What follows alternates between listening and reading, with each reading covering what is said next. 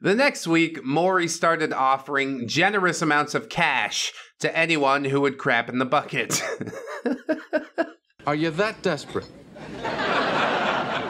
Hello friends, trace amounts of science. Today, we're wrapping up the Funky P saga. I mean, I thought we wrapped it up already, but then we had this Funky P Origins saga, and I think I'm gonna include them all in the same compilation. That just makes good sense to me. The previous entry, absolutely disgusting. All the previous entries, there's a playlist in the description. Let's get into this thing today and see how it goes. Surely not terrible. Surely. A degeneracy fail? Funky P backstory, final installment. And of course, welcome back to User Cringy Val. OP's note! I did a terrible job of teasing this chapter last time I posted. So let me assure you that my esteemed beta reader and fellow funky loather noped out of this chapter, even after powering through the buttworm story like a champ. The drug use was too much for her. I guess this is also your trigger warning that, yeah, there will be some usage of those substances. Lots of usage. So, enjoy. Yeah, ReddX Industries lawyers have informed me that I should say we do not condone any of this. What you choose to put in your body is your choice, but just, you know, try to be choosy. In the Wake of the Worms is the title of this one. During his lovely little staycation, Maury got to know downtown Wellsprings and impulsively put in a bid for a swanky downtown condo. Yeah, because if you're rich enough, that's just a thing that you can do. He had to return to the townhouse to deal with the hazmat crew, since Funky wasn't, you know, adulty enough to handle that task. Well, maybe he'd get it out if Maury wasn't fucking babying him every step of the way. The townhouse did reek of doo-doo, but Funky made no mention of the stench. He only grumbled about not being able to get to the liquor cabinet without stepping in icky, sticky sludge. Yeah, just throw a newspaper on top of it. You'll be fine. This is all normal. It's not a big deal. Look, see? See how quick it goes away? And now might be a good time to propose a theory. Based on my own experiences with him, as well as the stories I've heard from the OG chummers, I think Funky had a diminished sense of smell, if not full-blown anosmia. That would explain his chronic overuse of perfume, his claims of obliviousness to the fishy fumes in his beard, his apathy towards Pongo's pong, and his apathy toward the craptastic stench in the townhouse. Just a theory. I'll allow it. I mean, I'm a smoker, so I have a diminished sense of smell. Maybe that's what's doing it. Anyway, let's get back to the story. While the hazmat crew did their thing, Maury broke the news to Funky that he'd be moving downtown by himself. But he left the townhouse to Funky, encouraging him to enjoy his new bachelor pad. Dude, kinda sick actually. When Funky griped that he was gonna get bored living alone, Maury decided to pull some strings, and eventually he got Funky a job at a vegan gastropub that his mommy's beloved Eskimo sister / his daddy's eccentric mistress owned. Eskimo sister? What? There's a whole thing to unpack there, I'm sure. I can't get into it. Yes, I'm talking about one woman, in case that was unclear. It's possible that this laissez-faire attitude that Maury's parents had towards commitment was what inspired Funky to be terminally unfaithful and still feel like he was being a great boyfriend. Yeah, let's not make up excuses for him. They're both degenerates. They spawned a degenerate who befriended a degenerate, okay? And I know there's people in the comments like, oh, Maury's the best character in the story. But I don't agree. That title belongs to Snorlax. Don't debate me. Listen, you little wiseacre. I'm right, you're wrong. And there's nothing you can do about it. Maury's a degenerate like the rest of them. Sure, he's empathetic somewhat. He knows how to deal with people, but it's entirely self-serving. And also, I think I just really resent rich people until I become a rich people, and then I'll be like, no, he's totally cool. This is all normal. Whatever, I digress. Anyways, all I ever heard about Funky's parents were that they had both been in and out of prison for his entire life. So Funky spent his formative years on his grandfather's pirate ship. Yeah, okay. When Grandpappy got pinched for piracy, Funky went to live in his mother's brothel and got raised by ladies of the night who had managed to dodge the fuzz and continue working there. That feels outlandish and untrue, but I guess we'll never really know. Yeah, he's just a compulsive liar. I'm not buying into any of that. He spent his days sitting in front of the electronic babysitter. Don't try and make it sound cooler than it was. You just watch Robinson Crusoe one time, you're like, yeah, we lived on an island for a little while. So maybe Funky really was a pirate baby and a brothel child. Now that I think about it, that might actually explain some things. My best realistic guess is that Funky was either raised in the system or by some relative with substance abuse issues, but he lied about almost every aspect of his life, and not just to me. He'd never ever been completely honest with his beloved Maury, as the GM reported to the other chummers that he had caught Funky in lie after lie after lie. And after lying to himself all these years, well, Funky probably doesn't even know his own truth. Yeah, and he's really angry about that, and he's gonna make it everybody else's problem. So returning to Funky's surprisingly long stint as something resembling a wagey at a douchey vegan midtown hotspot, it turned out that Funky was creepily good at wearing a mask and pretending to be a gentleman for 5 or 6 hours a day, 3 or 4 days per week. And the better he got at pretending to be polite, the more he made in tips. Ah, yes, a financial incentive to stay polite. I can understand this well. So Funky used this job to hone his manipulation techniques. I'm pretty sure he also banged Maury's daddy's mistress at some point. I have no proof of that. It just sort of feels true. I mean, I don't know. Some guys are into Eskimos. What do you want? It started out with a little rubbing of the noses, and then they had to rub something else together. Damn, I'm probably speculating way too much right now. I'll knock it off and leave the speculation to our esteemed narrator, ReddX. No, you and I can both speculate. We'll just make up the whole thing. It's good content. The people, they'll love it. Although I have been trying to get more into like researching stuff. Then I'm wrong less often. And if somebody says you're wrong, you can point them to a paper and be like, this is where I got it. Go argue with that author. Anyway, Funky fell out with Pongo when he went to visit the pants pooper in the hospital. Pongo's fungal toes had indeed been fused with his socks for what the doctors estimated to be 3 to 4 years. Oh my god. Oh my god! How do you live like this, dude? What the fuck? This had necessitated a few piggy amputations and some skin grafting. Damn, dude. Damn!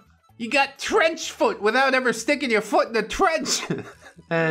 So Pongo would have to stay off of his feet, or what was left of them, for a while.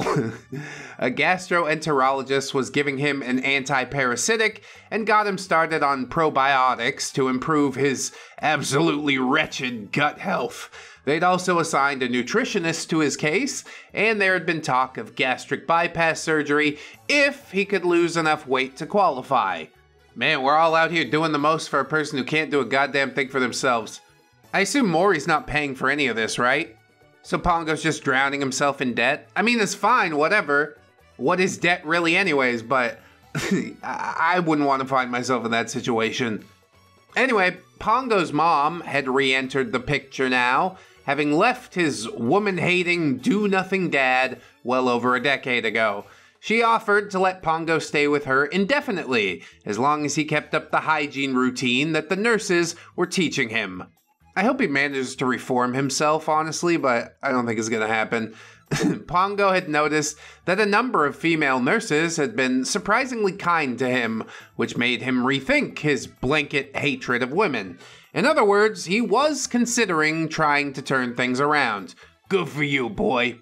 But it takes more than just a thought of wouldn't it be nice if. You gotta be willing to do the legwork, and I think that's where a lot of people fall down. But I'm rooting for you! Funky, of course, was having none of that. He was cool with Pongo improving his diet and learning to bathe, but he could not abide making a conscious decision to try and think of females as people. Funky and his possibly reformed pet Neckbeard parted amicably, but did not keep in touch. Well, damn, I guess we never really do find out, but I like to imagine the best. Sage was never going to forgive Pongo, and Athena had no reason to pardon the rude words of this random stranger, but Snorlax actually friended him on social media and gave him a virtual pat on the back for trying to become human. See what I said? Snorlax is the best. Don't debate me. I'm serious. According to Snore, Pongo did manage to heal from the worms and the foot fungus. He started eating better. He got a job doing data entry and seemed to be functioning. His mom moved to another state and Pongo went with her, finally self-aware enough to realize that he still needed help with certain aspects of adulting. It might seem pathetic that he was living with his mommy at 30. Yeah, kinda. But I'm quite certain that Mommy Pong was a better influence than Funky. So no judgment from me. I mean, slight judgment from me, but also if you're working to get up and out, we all gotta start somewhere, you know? If you're lazing around Mommy's house all day, then yeah, you're a loser, but he's got a job and stuff, seems to be holding his own. He's doing what he can to play a little catch up, and we do encourage that. I would say that I feel bad for calling him a rancid blob in the previous chapters, but he was exactly that at the time.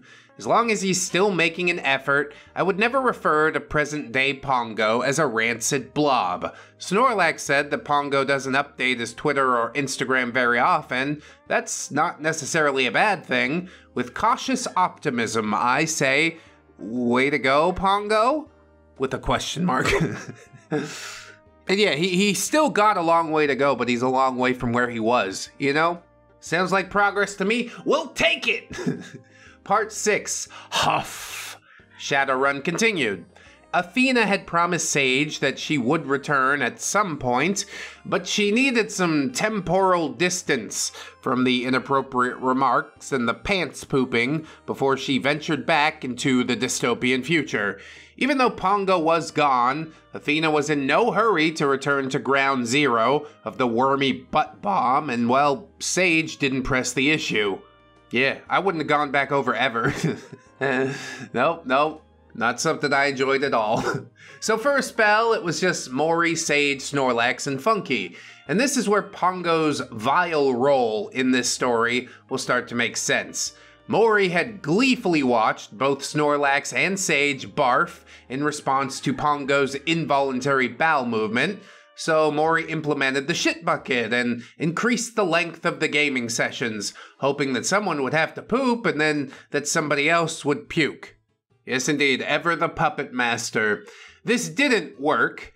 It's one thing to spout an outlandish rule like that, but every player, even Funky, had been socialized to perceive pooping as a private thing, which meant none of them were cool with going number 2 in a room full of people. They would either hold it, or they would dash to the bathroom and lock the door, telling Mori to go screw! At last, Mori took it upon himself to take the dump, but it did not have the desired effect. The guys merely laughed and engaged in dramatic displays of disgust, but nobody actually puked.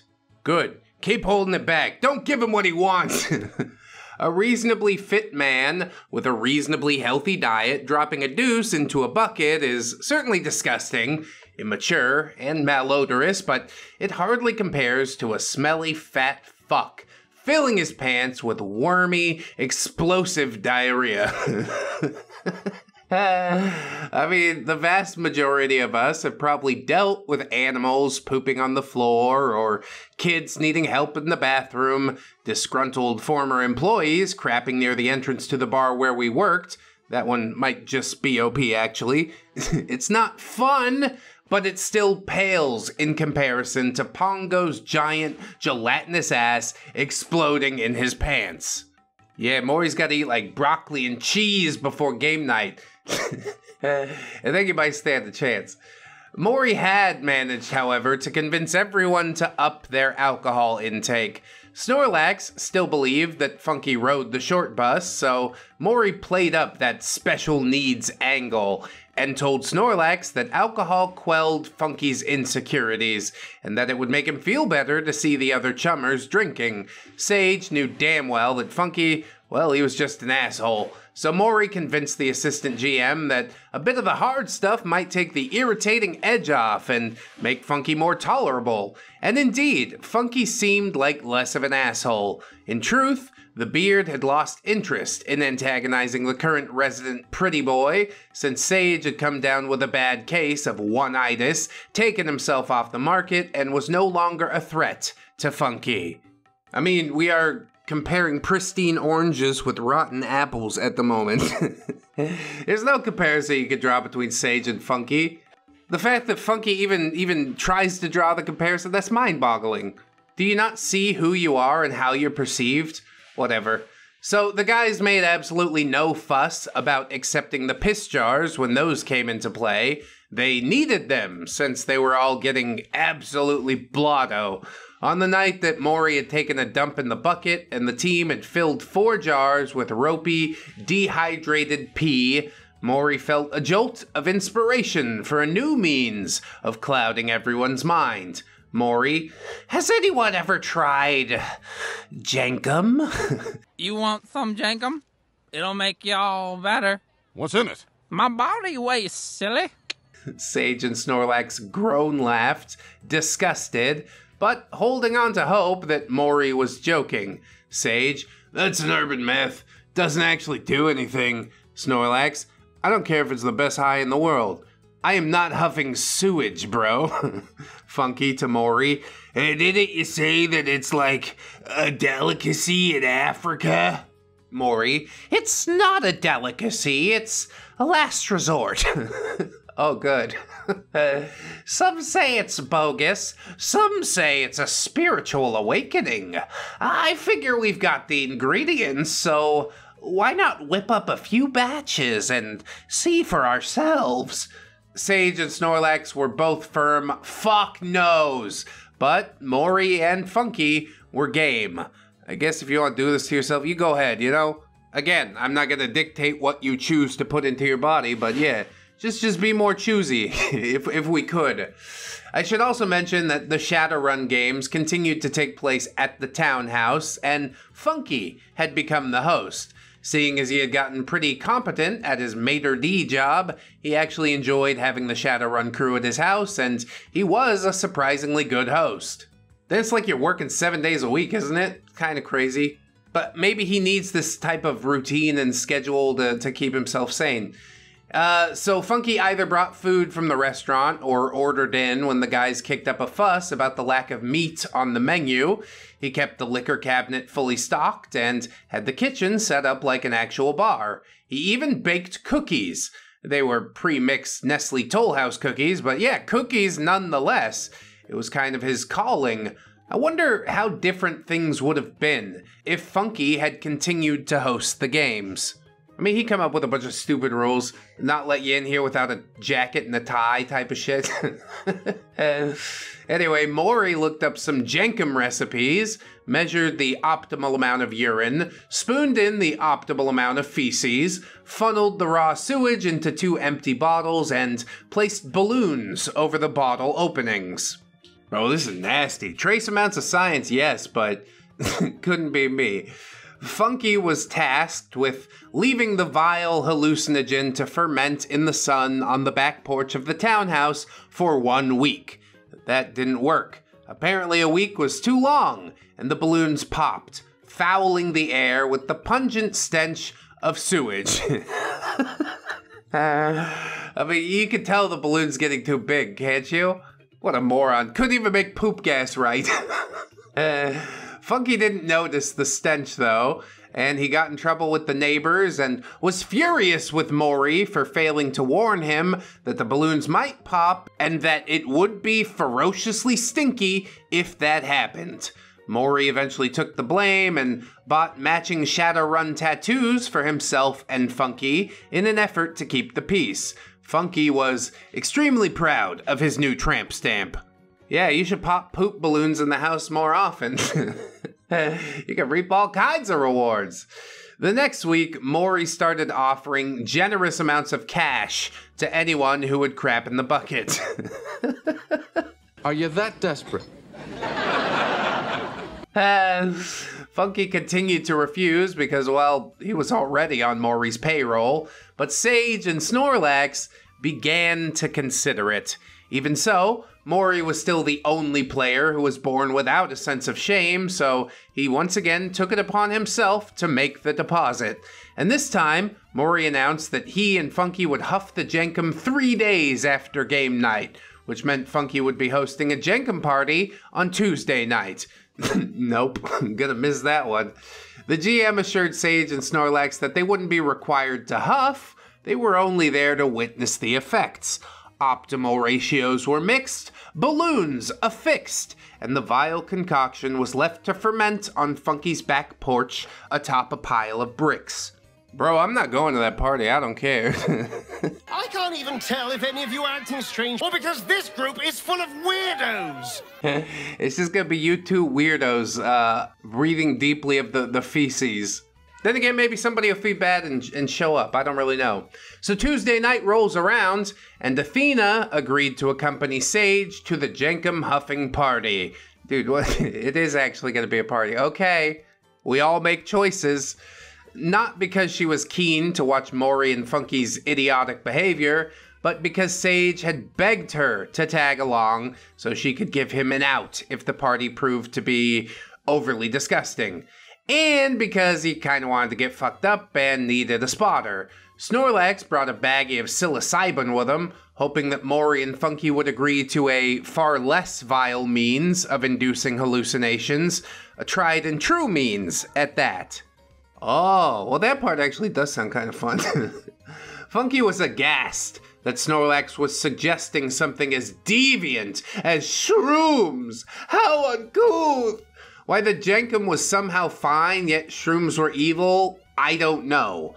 Well, Funky wanted to altruistically connect with the African children who had invented this repugnant coping mechanism. Wait, that doesn't sound right? He should try another excuse? Well, okay then. He also reasoned that one could accidentally get a similar high from walking past a busted sewer line, so this little experiment didn't really count as drug use. Still not buying it? Damn. Well, okay. The truth was that Funky sorta wanted to trip, but without doing anything scary, like shrooms or Sid. Really? You think there's a deeper truth? Fine. Most of all, Funky, he just wanted to please Maury. Ding, ding, ding, ding! And indeed, that probably is the correct answer. You're paying for me to exist? Sure, I'll huff your poop. Disgusting! I mean, you already got your head so far up there. This is a little further from the source, but yeah, essentially the same thing. Snore and Sage took to the kitchen to prepare the shroom tea, and Maury fully supported their decision to trip on a more conventional and less repugnant substance.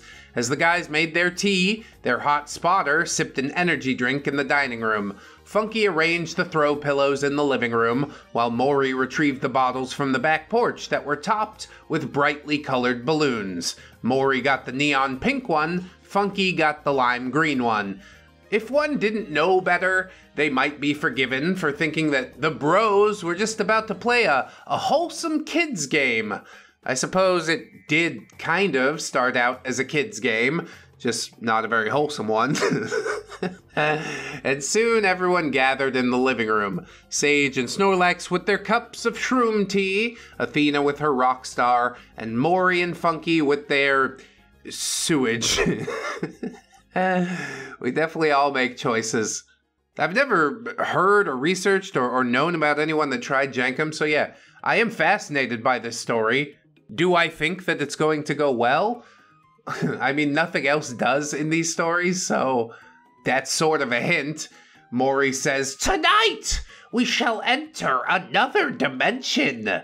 Whether we get there by way of magic shrooms or fermented effluvia, we must all thank a pile of poop for making these trips possible.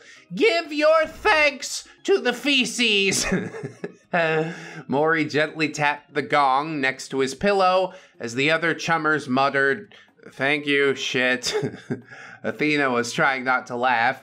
Sage and Snorlax both sipped their tea, and Maury handed Funky a straw. "You first, my shit-sipping samurai." Oh god, this is really gonna happen, isn't it? We've gone too far. We can't go back! Maury pinched the lime green balloon, slid it off the bottle, placed some foil over the opening on the bottle to help contain the stench, carefully inserted the straw into the balloon, and held it up to Funky's beard.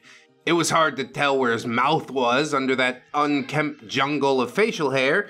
Nevertheless, Funky managed to wrap his invisible mouth around the straw that was sticking out of the balloon knot.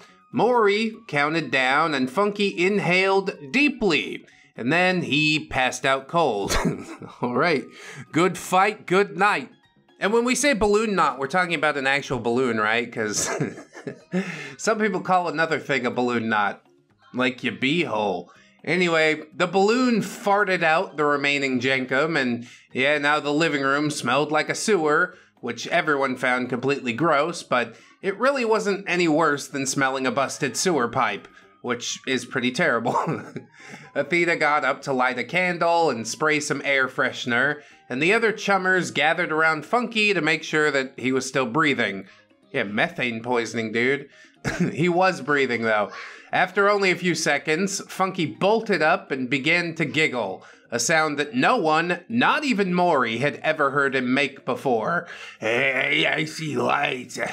I'm on a spaceship. I'm sliding down a snail trail onto a plate of fish sticks and custard. I'm invincible. I'm pretty. I'm Khal Drogo. I'm sleepy." Then Funky curled up on a pillow, hugged another pillow, and cooed like a little baby. Maury, "Oh, fuck yeah! My turn!" Maury repeated the steps that he'd taken to give Funky his huff, closed his eyes, and sucked on the straw. Maury violently coughed, dropping the balloon as it farted out its contents, once again infusing the air with that pungent aroma of raw sewage. Maury stayed conscious, though. When he finished coughing and gagging, he dashed to the kitchen and chugged a bottle of water, complaining that the gruesome taste would never leave his mouth. Yeah, I mean, I don't know what else you expected.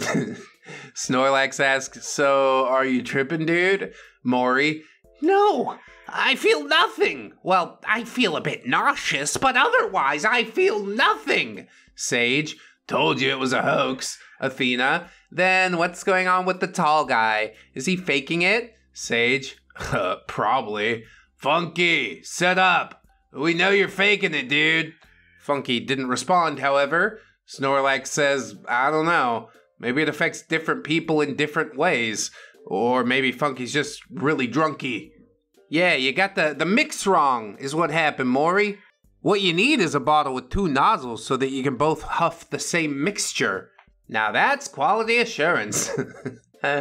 Ultimately, Maury just decided to have a cup of shroom tea. The 3 non-beardy male chummers had a grand old time dancing to the Doors with a night sky room projector and enjoying a gentle trip. 3 non-beardy? I think we mean 2 non-beardy and Maury. Although he's not as socially crippled as a beard, I guess he's just a degenerate. Anyway, Athena found the tripping amusing and drove them all home when the hour got late, choosing to say nothing about how bad Maury still smelled when he got into her car. As was usually the case with him, Maury paid to get Athena's car detailed later that week. Yeah, when you got this much money, real life means nothing. I long to get to that point. During the gathering, Funky would occasionally sit up and giggle and say something nonsensical and then return to a semi-conscious cooing state amidst the throw pillows. It was the one and only time that any of them would ever see him act happy, and he claimed not to remember a thing the next day. Had he been faking it? Had he really been that giddy but woke up feeling humiliated that he displayed happiness in front of his friends? Or was he really in some sort of altered state, tripping balls on dookie fumes of his one true love? As with almost everything not directly observable, We will never know. He's faking it. Just another lie added to the pile of lies. Funky did allude to his Jankum trip once when we were dating, as he chastised me for taking half of an Adderall before we went out one night. You never know what you're messing with. You might have no memory of this evening, and I know you do some deranged theater nerd shit even when you're sober. I did a mystery drug once, so I'm the expert here, Pixie. Once I heard the old Shadowrun stories and added things up, I laughed way too hard when I realized that Jankum was Funky's mystery drug. Yeah, there's a reason he chose not to name it. I too had thought it to be nothing but an urban myth. I still think it probably was, for the most part. Funky and Maury were outliers, although I doubt they were the only idiots who read about it and thought it sounded edgy and cool. But they were definitely far too old to be fucking with that quite literal shit. I mean, they're both a couple of Peter Pans, ain't they? Just never want to grow up. Spend the rest of my days sniffing Jankum in the basement. Anyway, part 7, the degeneracy crystallizes. Yeah, right now it's like in more of a gaseous state. But I am looking forward to see it solidify. At what point did Maury stop paying them to poop in the buckets?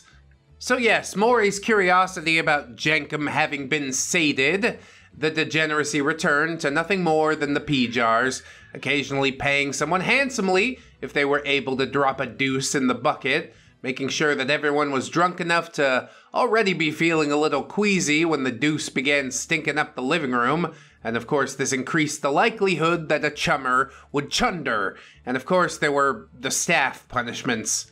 Yep, I'm already out of here, guarantee it. Aside from Sage beating Maury's ass after he whipped it out and tried to put it on Athena, the guys really had nothing to say about the omnipresence of the staff. They mostly paid attention to how excited Maury seemed to get when he messed with Funky. According to all accounts, he never sprang a semi or dragged things out for more than a few seconds with anyone except for Funky. Each night, the chummers took bets on whether something a bit Greek would transpire between Maury and Funky was just observant enough to know that the others thought he had something going on with Maury. And of course, he found this outrageously offensive. Obviously, Funky was a completely hetero, ravenous poonhound who was far too logical to lavish his lascivious lust on a lad, but now he felt the need to prove it. Funky really is such a weird case. He lives his life through everyone else's frame of reference. He can't be happy unless people see him a certain way. That's insanity. It's never gonna be how you want it, so just work on being comfortable with yourself. Would you? Could you? He can't. So, Funky started parading his skanks through the townhouse and up to his bedroom on the game nights. But he would throw a temper tantrum if those skanks weren't loud and enthusiastic enough. See, he can't even enjoy it unless other people sign off on it. It's fucking weird. And Funky didn't always return reeking of rancid rug, but a reeking beard was the result more often than not. Smells like wet cat food. Of course, this only made the chummers tease him even more mercilessly about his funky facial fuzz. From time to time, he would have a serious girlfriend, but that never seemed to hinder the skank parade. Having been one of those serious girlfriends, I can assure you that Funky did not take romantic relationships seriously. Unless by serious, you mean him having absolutely no sense of humor, because that was true. Every single thing he did was an attempt to gain social clout, although the qualitative nature of the clout that he so desperately sought was constantly changing. As it always does. Like I said, just be happy with yourself. Sometimes it's difficult, but practice now. Eventually, Sage bought a house that had a much larger living room, as well as a backyard, and since it was an actual standalone house, there was more distance from the neighbors, meaning that they could get considerably rowdier. Maury talked Sage into hosting the game nights that would eventually become game weekends, and Funky was pitifully butthurt over no longer being the esteemed host. That's right, you've been usurped by the pretty boy. Maybe you shouldn't have let him have it so easy after all. Even Sage admitted that Funky had put in more of an effort as the host and stated that Funky was noticeably less grumpy when he was hosting, but the rest of the chummers agreed that Sage was better at keeping things under control. Believe it or not, Maury wasn't able to run quite as unchecked once Sage was hosting the games. I mean, he still ran the show, but Sage was sometimes able to put his foot down. No random pet neckbeards, no jankum, no skanks in the house, and for a time, Maury even permitted him to put down a tarp in the living room. Sage couldn't recall why they had stopped doing that, however, because you get drunk and things fall off the rails a little bit. You say and agree to all types of shit that you wouldn't normally say or agree to. And if you're wondering where Axton is, well, he didn't join until a year or so later, not long before Funky brought me around. Axton appears in a flashback that happens in the Married Mary saga, so don't worry, I didn't forget about him. I mean, how could I? He made me leave an epic snail trail all over Sage's house. Yes, that is a joke.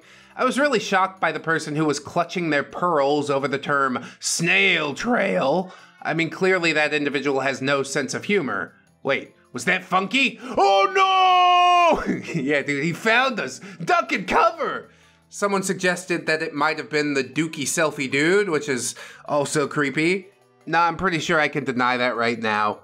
Jack Bunny, aka Mr. Floppy, and Jazzy Bunny are two different people. And I haven't seen Jazzy Bunny around since I decided to die on the snail trail hill.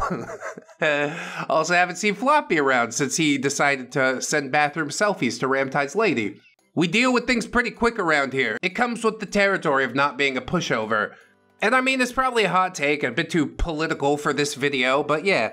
I will not have my own speech policed in such a fashion, especially with a term that's that inoffensive. You want me to call you this pronoun or that? I will. I respect your humanity and your choices. But all that has to do with, like, your own house. You know, you don't come into my house and tell me how shit should be. I definitely do weigh and measure the negative comments, but especially that one in particular, it just holds no water. I'm sorry that that's a sticking point for you. We're just not gonna agree anymore. Maybe you've outgrown the content in some way. And if that's the case, happy trails, you know? I'm still gonna be here doing the thing if you ever decide to come back. Anyway, that's a little bit of ReddX community deep lore, I guess. So finally, everyone let me in on a fairly enormous secret once Funky was officially out and I was welcomed with open arms. Much of the drinking had been fake. Typically, they'd all go balls to the wall on Friday night, but everyone except Funky tapered off on Saturday night and barely drank at all on Sunday. Athena had told them all to just water down their drinks. When Maury expressed concerns that Funky would feel self-conscious, Athena asserted that A, he wasn't paying attention to any booze other than his own, and B, knowing that he was the heaviest drinker would only make him feel superior if he did somehow manage to catch someone drinking watered-down booze. I find that watering down the booze makes it so much more disgusting, but yeah, I guess you don't get as drunk. You want another aside? I'm gonna give it to you anyways. One time I played a game called Neurovoider on my Dayton Does Gaming channel. It was a Halloween special. I was drinking some tequila. I think I had watered it down just to make the bottle look more full and also not to get as drunk because, you know, we have such a high special effects budget. And then, like, maybe 15 or 20 minutes in, I literally projectile vomited everywhere. And it was a bad choice because I had a Subway tuna sandwich for dinner, which is basically the only food that I was eating or could afford to eat. And then I lost it all in the trash can. I was very hungry that night. But then a few days later, one of the devs mentioned it on Twitter. So it kind of did some numbers. I mean, for back in the day. Whatever. You guys don't actually care. I just felt it bared mentioning. So yes, Athena was correct. the watering down and serving of tea and water, cosplaying as hard liquor, commenced, and Funky didn't seem to notice. Aside from being the only chummer with a bona fide drinking problem, Funky could call in hungover or show up completely blotto to work and still keep his job, since Maury's mommy and daddy had leverage over Funky's boss and would bend over backwards to protect their baby boy's bearded buddy. What the fuck for? I guess because they can. But the rest of the crew, Maury included, had actual adult responsibilities, so yeah, they needed to be fully functional by Monday. Can confirm, adulting's a lot harder when hungover. Oh, and the spankings! We never saw one of those in the Shadowrun story. In truth, they were rare occurrences and probably not what you might be imagining. Maury wasn't the spanker, he was the spankee, and he got really into it.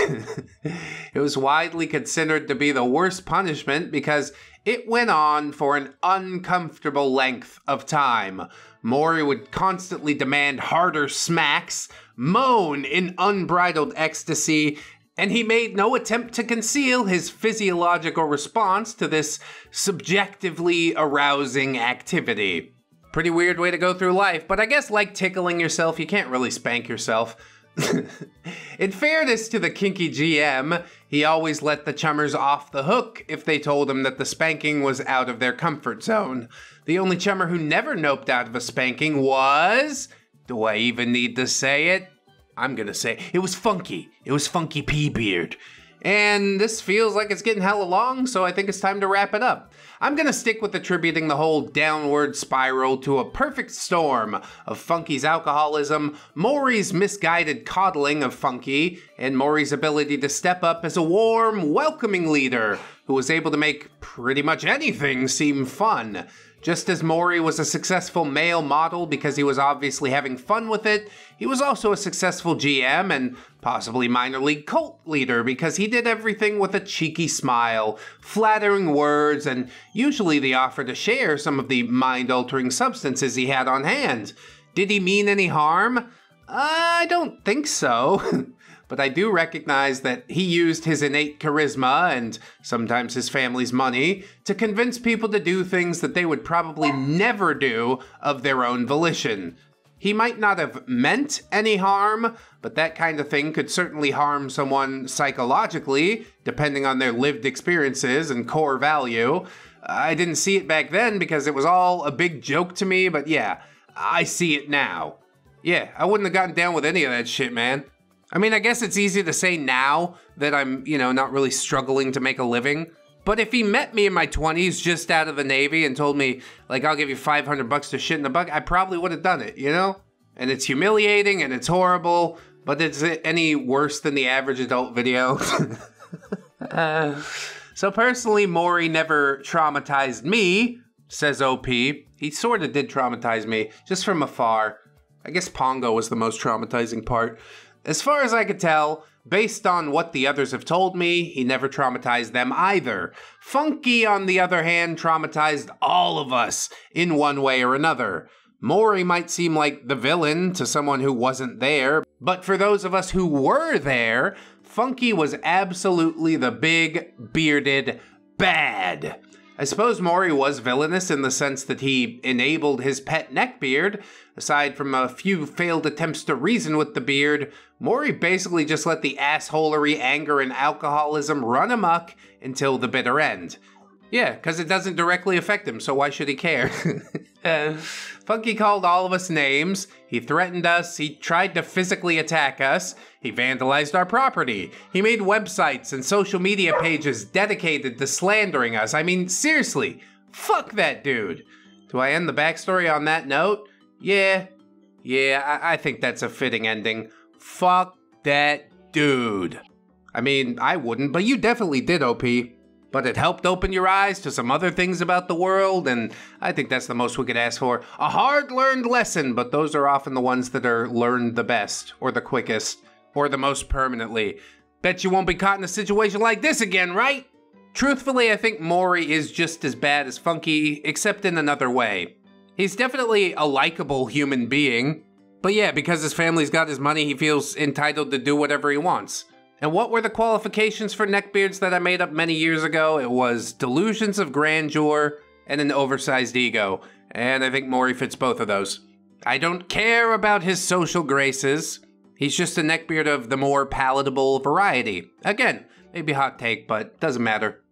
I hope that you enjoyed the saga, friends. Like, comment, subscribe if you would. I'd really appreciate that. Maybe sign up on the Patreon or the YouTube memberships, like consistent money coming in every month that I can count on. It is very important, crucial even, to the continuance of this channel. So thank you to those that have ponied up so far, but if you can't afford it, don't sweat it, friends. You know, you watched this far in the video, what else can I really ask of you? Except that you please remember that you are loved, you are worthy, you definitely deserve it, and I shall see you in the next one. So until then, bye-bye. Go ahead and cut them open. It's gonna be fine.